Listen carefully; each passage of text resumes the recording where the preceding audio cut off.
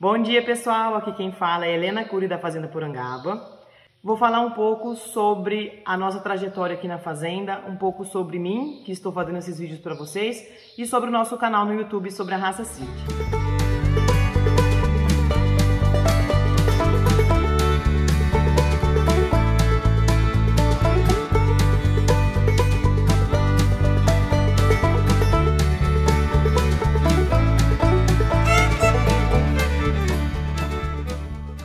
Bom, eu sou formada em Medicina Veterinária pela Uniub em Uberaba, Minas Gerais. Já venho trabalhando com a raça Sindi há mais de 15 anos, né? Minha família começou a trabalhar com a raça Sindi. Eu era bem mais nova no começo da criação, não estava tão a par da criação em si, né? Do manejo e tal. Mas sempre fui apaixonada por animais, por criação. E cresci aqui dentro da Fazenda Porangaba, que é a fazenda aqui da nossa família já faz mais de 60 anos. Realizei meu sonho em me formar em medicina veterinária e em atuar aqui dentro da fazenda, porque sempre foi o que eu gostei muito de fazer e me apaixono a cada dia com a minha profissão. Desde o início eu gostava muito de participar dos eventos da raça, né? Principalmente da Expo Zebu. Foi lá que eu comecei a estudar sobre a raça, a ver os animais, a ver as linhagens dos animais. Aos meus 15 anos eu comecei a planejar os acasalamentos do nosso gado e também a participar puxando nossos animais na pista de Uberaba. E dali para frente, eu já estou à frente daqui dos acasalamentos, claro, sempre apoiado pelo meu pai Felipe e pela minha mãe Cláudia e os meus irmãos Felipe e Miguel, que sempre me dão apoio. A raça Sindi para mim é, primeiro de tudo, uma grande paixão. E essa paixão transborda mais ainda quando a gente vê a nossa raça sendo produtiva e sendo eficiente, e isso que dá a paixão para continuar mais ainda. Minha ideia em criar este canal foi para divulgar a raça Sindi, falando um pouco do dia a dia aqui na Fazenda Porangaba e nas outras fazendas filiais, né, que é onde a gente tem maior quantidade de animais meio sangue, para poder mostrar a realidade da fazenda e como os animais se comportam em diferentes estações, em diferentes manejos, para mostrar os detalhes da criação em vídeos curtos, vídeos simples.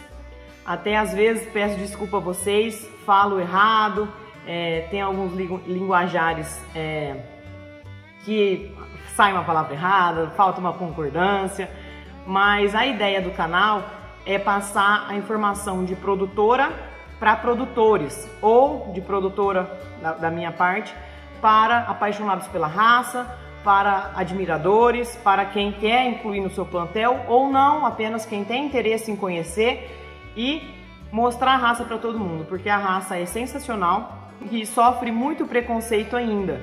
Quando a pessoa não conhece, às vezes ela ouve falar uma coisa e transmite aquilo para frente, sem maldade, às vezes sem conhecer, né, o que ela está falando.